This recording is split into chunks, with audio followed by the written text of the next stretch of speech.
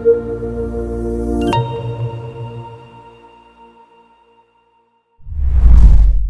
welcome back students. Today now we are going to see about the 11th public common practical examல நம்மளுக்கு முக்கியமான ஒரு விஷயம் என்ன அப்படின்னா ப்ராக்டிக்கலாக நம்ம எவ்வளோதான் லேபில் போய் செஞ்சுருந்தாலும் இந்த லேப் அன்னைக்கு போகும்போது சம் ஃபியர் இருக்கும் இல்லைங்களாப்பா இந்த எக்ஸ்பெரிமெண்ட்டுக்கு நம்மளுக்கு ஒரு சின்ன ஐடியா கிடைச்சா நல்லா இருக்குமே அப்படின்னு. ஸோ அதுக்கு தான் நம்ம மாஸ்டர் ஆப்லேருந்து நம்மளுக்கு உங்களுக்காண்டி இந்த ப்ராக்டிக்கல் கைடன்ஸை நம்ம இங்கே கொடுக்குறோம்ப்பா.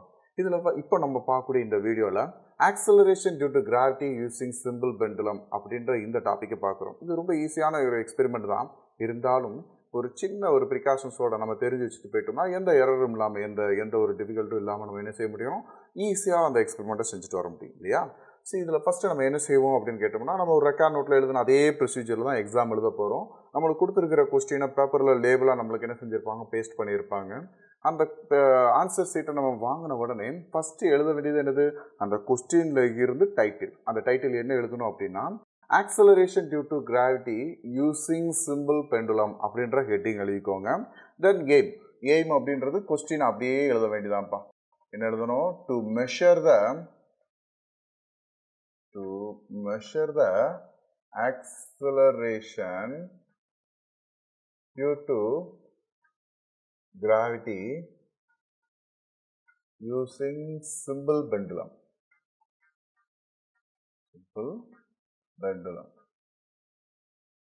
இது வந்து ஒரு ப்ரொசீஜராகவே நம்ம எழுதுறது உண்டு இல்லையா. தென் apparatus required.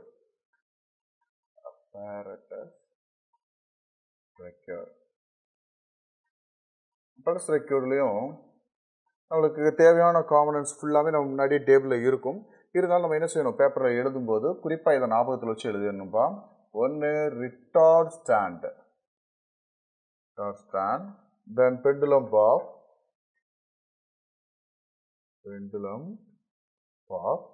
த்ரெட்டு,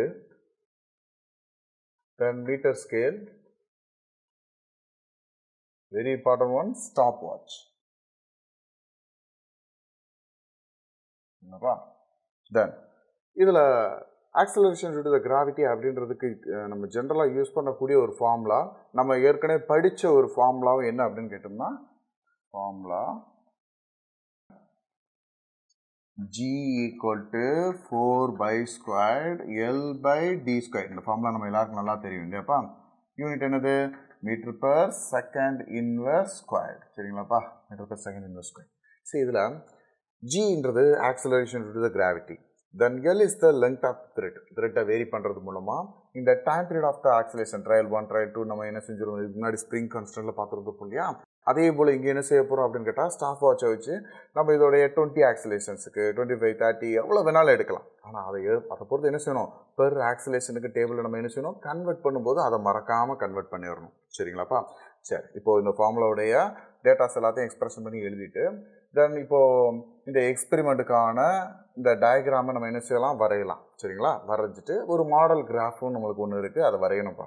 இந்த மாடல் கிராஃப் எதுக்காக, ஆக்சுவலாக நம்ம இதில் எக்ஸ் ஆக்ஸில் எதை ரெப்ரசென்ட் பண்ணுறோம், ஒய் ஆக்ஸில் எதை ரெப்ரசென்ட் பண்ணுறோம், இங்கே நம்ம கண்டுபிடிக்கக்கூடிய இந்த கிராஃபிக்கல் மெத்தடுக்கும் நம்ம டேட்டாவை அப்சர்வ் பண்ணி கால்குலேஷன் பண்ணக்கூடிய இந்த ஃபார்முலா டேபிளில் சப்ஸ்டியூட் பண்ணி கண்டுபிடிக்கிறக்கூடியக்கும் இல்லை ரிலேஷனை நம்ம என்ன செய்யணும், கடைசி கன்க்ளூஷனில் சொல்லணும். சரிங்களாப்பா. ஸோ அப்போ மாடல் கிராஃப் அப்படின்றதுல எக்ஸ் ஆக்சிஸில் லென்த்துன்றது இங்கே பொதுவாக சென்டிமீட்டரில் தான்ப்பா நம்ம கால்குலேட் பண்ணும். 40 சென்டிமீட்டர் 50 சென்டிமீட்டர் தான் அப்சர்வேஷன் டேபிளில் நம்ம எடுக்க போகிறோம். தென் டைம் பீரியட் அப்படின்னு பார்க்கும்போது d² இல்லையா. ஸோ அப்போது இதோட யூனிட் செகண்ட் ஸ்கொயர்ட் அப்படின்னு இருக்கும். That is then Y axis. So அப்போ எக்ஸ் ஆக்ஸில் ஒய் ஆக்ஸில் எடுத்துக்கிட்டு இந்த டேட்டாவை நம்ம எல் அண்ட் d² நம்ம அந்த டேட்டாவை வந்து நம்ம வேரி பண்ணி பார்த்தோம் அப்படின்னா, இதை பிளாட் பண்ணும்போது இந்த கிராஃபில் ஒரு ஸ்லோப் லைக் நம்மளுக்கு டேட்டா கிடைக்கும். இந்த ஸ்லோப் அப்படின்றத நம்ம எப்படிப்பா சொல்லலாம், தட் இஸ் இந்த ரீஜன் இருக்குது பார்த்தீங்களா, இதை டெல் d². ஸோ இந்த exact variation del L. So அப்போது ஸ்லோப்னாலே என்னது, del Y by Dell X இல்லைங்களாப்பா. இந்த டெல் ஒய் அப்படின்ற இந்த இடத்துல டெல் d², தென் டெல் எக்ஸ் அப்படின்றது டெல் எல். நம்மளுக்கு இங்கே ஜி வழி கண்டுபிடிக்கிறதுக்கு என்ன தேவை, அப்படியே இது ரிவர்ஸில் தேவை. அப்போது ஜி வழி கண்டுபிடிக்கும்போது L/d² வேணும் இல்லையா. இந்த இதை கண்டுபிடிக்கணும்னா del L by del D squared அப்படின்னு பார்க்கும்போது 1 by slope. சரிங்களாப்பா, நம்ம பார்க்கக்கூடியது இந்த இதில் 1 by slope நம்ம பார்க்கணும். சரிங்களா? ஏன் இதை நம்ம இப்படி போட்டிருக்கோன்னு தெரியுது இல்லையா? ரேஷியோ ஃபார்மில் நம்மளுக்கு இது 4000/1000 அப்படின்னா இது 4/1. அதனால் நம்மளுக்கு ரேஷியோ டேர்மில் L/d²டும் ΔL/ΔT² சேம் தான். சரிங்களாப்பா? சரி, இப்போ நம்ம இந்த எக்ஸ்பெரிமெண்ட்டில் இதை ஃபஸ்ட்டு நம்ம எப்படி அப்சர்வ் பண்ணணும் டேபிள் அப்படின்னு பார்ப்போம். ஒரு ஸ்ப்ரிங் கான்ஸ்டன்ட்டுக்கு நம்ம பார்த்தது போலே தான். அங்கே ஸ்ப்ரிங் கான்ஸ்டன்ட்டில் நம்ம வெர்டிகல் ஆக்சிலேஷன்ஸை பார்த்துருந்தோம் இல்லைங்களாப்பா? இந்த சிம்பிள் பெண்டுலத்தில் நம்ம ஒரு ஹாரிசான்டல் ஆக்சிலேஷன் லைக் நம்ம கன்சிடர் பண்ணிக்கோங்க. இப்போது ஒரு பாப்பை நம்ம என்ன செஞ்சுருக்கிறோம், ஒரு பர்டிகுலர் லென்த்தில் நம்ம என்ன செஞ்சுருக்கோம், மீட்டர் ஸ்கேலை மெஷர் பண்ணி ஹேங் பண்ணி தொங்க விட்டோம். சரிங்களாப்பா? இந்த ரிட்டார்ட் ஸ்டாண்டில் வந்து என்ன செஞ்சிட்ருக்கு, ஒரு ஃபஸ்ட்டு இனிஷியலாக ஒரு 40 சென்டிமீட்டர் லென்த்தில் இந்த பாப்பு ஃப்ரீலி சஸ்பெண்டாக தூங்கிட்டு இருக்கு. இப்போ இது ஹேங்கிங் ஆகிட்டு இருக்கக்கூடிய இந்த பொசிஷன் தான் மெயின் பொசிஷன் அப்படின்னு சொல்லுவோம். ஸோ இந்த பாப்பு இருக்கக்கூடிய இந்த பொசிஷன் வந்து ஓன்னு எடுத்துக்கிடுவோமா? இந்த பொசிஷன்லேருந்து நம்ம என்ன செய்கிறோம் அப்படின்னா, இதோட ஆக்சிலேஷனை கொஞ்சம் லேசாக டிஸ்டர்ப் பண்ணி நம்ம மூவ் பண்ணி கொண்டு வரும்போது இந்த பாப்பு வந்து என்ன செய்யுது, ஏன்ற பொசிஷன் இந்த இடத்துக்கு வந்திருக்குன்னு வச்சுக்கிடும். இந்த ஏன்ற பொசிஷன்லேருந்து இப்போ என்ன செய்யுது, அது மூவ் ஆகி பீன்ற பொசிஷனுக்கு மூவ் ஆகுது. அப்போது இது எவ்வளோ தூரம் இந்த சைடு டிஸ்பிளேஸ்மெண்ட் ஆச்சோ அதே டிஸ்பிளேஸ்மெண்ட் இந்த சைடு ஆகுது இல்லையாப்பா? இந்த பீன்ற டிஸ்பிளேஸ்மெண்ட் ஆகுது. இப்போது கவனிக்க வேண்டிய ஒன்று என்னென்னா, ஆக்சிலேஷன்ஸை நம்ம எப்படி கவுண்ட் பண்ண போகிறோம்?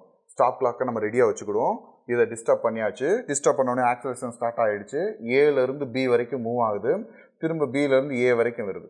இப்போ நல்லா கவனிக்க வேண்டிய ஒரு விஷயம் என்ன அப்படின்னா, ஏலேருந்து பிக்கு போயிட்டு பியிலேருந்து ஏக்கு வரும்போது தான் ஒரு கம்ப்ளீட் ஆக்சிலேஷன் நடந்திருக்கு இல்லையாப்பா? அப்போ நம்ம கவுண்ட் பண்ணும்போது 1 2 3ன்னு எப்படி கவுண்ட் பண்ணணும்? ஸ்டார்டிங் பாயிண்ட் எதை எடுக்கணும்? மீன் பொசிஷன் எடுக்கலாமா? கூடாது. பீன்ற பாயிண்ட் எடுக்கலாமா? வேண்டாம். ஃபஸ்ட்டு இனிஷியலாக நம்ம லெஃப்ட் சைடு இருக்கக்கூடிய இடத்துலேருந்து, ஏன்னா நம்ம எழுதும் போதே எப்பயுமே லெஃப்ட் சைடு ரைட் எழுதுவோம் இல்லையாப்பா? ஸோ அதனால் நம்மளுக்கு லெஃப்ட் அப்சர்வேஷன்றது கிளியராக இருக்கும். அதனால் லெஃப்ட்டில் இருந்து நம்ம என்ன செய்யலாம், இதை கால்குலேட் பண்ணலாம். ஸோ அப்படி ஆக்சிலேஷன் ஆகும்போது ஒரு ஃப்ரீயாக ஆக்சிலேட் ஆகிட்டு இருக்கட்டும். சடனாக நீங்கள் எந்த இடத்துல வருதோ அந்த இடத்துல ஸ்டாப் கிளாக்கை ஆன் பண்ணிவிட்டு திரும்ப ஏக்கு வரும்போது ஒரு ஆக்சிலேஷன், தென் 2 3 ஒவ்வொரு ஆக்சிலேஷன் முடிய என்ன செய்யணும், கரெக்டாக கவுண்ட் பண்ணிக்கிட்டே வந்துட்டு 20th ஆக்சிலேஷனில் கரெக்டாக எக்ஸாக்டாக ஸ்டாப் வாட்ச் என்ன செஞ்சுருங்க, ஸ்டாப் பண்ணி பாஸ் பண்ணி பார்க்கும்போது அதில் வரக்கூடிய ரீடிங்கை டைம் பீரியடில் நம்ம என்ன செய்வோம், ஃபஸ்ட்டு நோட் பண்ணுவோம். சரிங்களாப்பா? ஸோ இதுதான் நம்ம இங்கே எக்ஸ்பெரிமெண்ட்டில் செய்ய வேண்டியது. இதுக்கு அடுத்து என்ன செய்யணும், அடுத்து நம்ம லெங்க்த்தை வேரி பண்ணுறதுக்கு அந்த பாப் அந்த கார்க்லேருந்து ரிலீஸ் பண்ணிவிட்டு என்ன செய்யணும், லெங்க்த்தை இன்க்ரீஸ் பண்ணுங்கள் 50, அதேமாரி 60, இப்படி ஒவ்வொரு ரீடிங்காக இன்க்ரீஸ் பண்ணுறோம். சரிங்களா? எவ்வளோ ரீடிங் எடுக்கணும்னு நீங்கள் ஆசைப்படுறீங்களோ எத்தனை ரீடிங் வேணாலும் எடுக்கலாம். அத்தனை ரீடிங் நம்ம எடுக்க நம்மளுக்கு அக்யூரேஷன் அதிகமாக தான் இருக்கும். சரிங்களாப்பா? ஸோ அப்படி அதிகப்படுத்திட்டே இருந்துட்டு என்ன செய்யணும், மொதல் அசெண்டிங்கில் இன்க்ரீஸ் பண்ணுமா? இதை ட்ரையல் 1ல் நம்ம எடுத்திருப்போம். தென் ட்ரையல் 2ல் என்ன செய்யணும் அப்படின்னா, லெங்க்த்தை டிகிரீஸ் பண்ணணும்.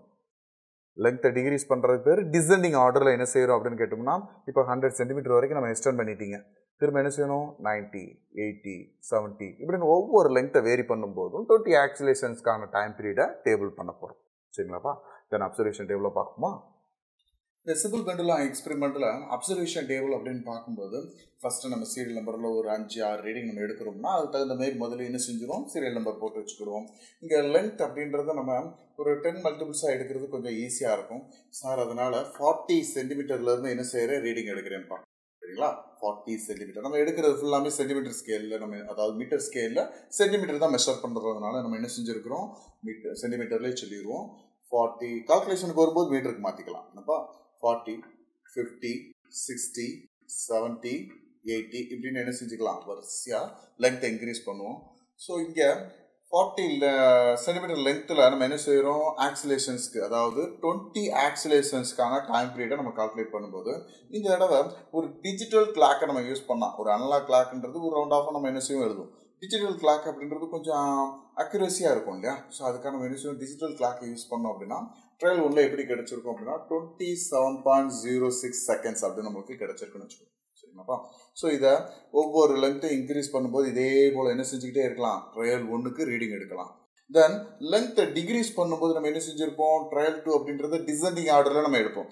80 சென்டிமீட்டர் 70 60 50 தென் 40 அப்படின்னு அப்படி எடுக்கும்போது இப்போது நம்மளுக்கு இந்த ஏற்கனவே சொன்ன மாதிரி ஒரு டிஜிட்டல் ஸ்டாப் வாட்சாக இருந்துச்சு அப்படின்னா அக்யூரஸி அதிகமாக இருக்கும்.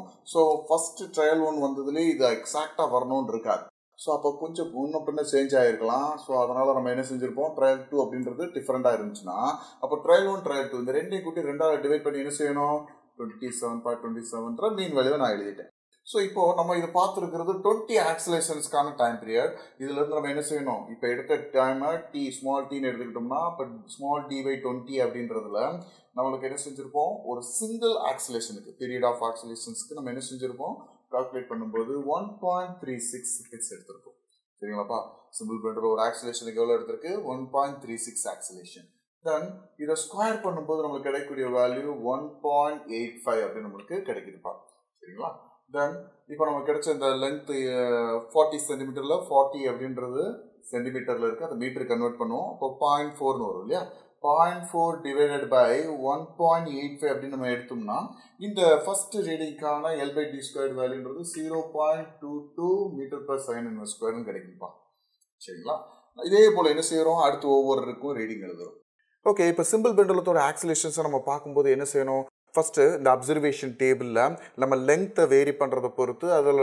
டைம் ஆஃப் ஆக்சிலேஷன்ஸ் அப்படின்னு பார்க்கும்போது 20 ஆக்சிலேஷன்ஸுக்கு ட்ரையல் 1 ட்ரையல் 2 தென் மீன் வேல்யூ நம்ம கால்குலேட் பண்ண போகிறோம்ப்பா இதில் ஃபஸ்ட்டு ஒரு சீரியல் நம்பரில் சிக்ஸ் அப்சர்வேஷன் நம்ம பார்க்குறேன்றதுனால 6 டேட்டாவை நம்ம எழுதிக்கிடுவோம் இதில் லென்த்தை வேரி பண்ணும்போது 10 அதாவது டென்ஸாக நம்ம 40 50 60 70 80 90 10 நம்ம இன்க்ரீஸ் பண்ணுறோம் ஸோ அதை நம்மளுக்கு அப்சர்வேஷன் கால்குலேஷனில் கொஞ்சம் ரொம்ப ஈஸியாக இருக்கும் சரிங்களாப்பா சரி நம்மக்கிட்ட இப்போ ஒரு ஸ்டாப் வாட்ச் அப்படின்றது டிஜிட்டலாக இருக்கணும் அப்படின்னா நம்மளால் மில்லி செகண்ட்ஸை கூட என்ன செய்ய முடியும் ஈஸியாக அப்சர்வ் பண்ண முடியும் ஸோ அதை வச்சு நம்ம 40 சென்டிமீட்டர் லென்த்தில் 20 ஆக்சிலேஷன்ஸ் நம்ம என்ன செய்கிறோம் இப்போ கவுண்ட் பண்ணுறோம் அப்படின்னா அதுக்கு ட்ரையல் 1 அப்படின்னு பார்க்கும்போது 27.06 கிடைக்குது இப்போது அந்த த்ரெட்டை கொஞ்சம் ரிலீஸ் பண்ணி என்ன செய்கிறோம் லென்த்தை இன்க்ரீஸ் பண்ணுறோம் 50 சென்டிமீட்டர் மீட்டர் ஸ்கேலில் மெஷர் பண்ணிவிட்டு திரும்ப ட்ரையல் 1ல் நம்ம பார்க்கும்போது 20 ஆக்சிலேஷன்ஸ்க்கு நம்ம என்ன செய்யுது 30.03 செகண்ட்ஸ் ஸ்டாப் வாட்சில் கிடைக்குது சரிங்களாப்பா தென் 60 லென்த் இன்க்ரீஸ் பண்ணுறோம் அதுக்கு 31.72 70க்கு 33.81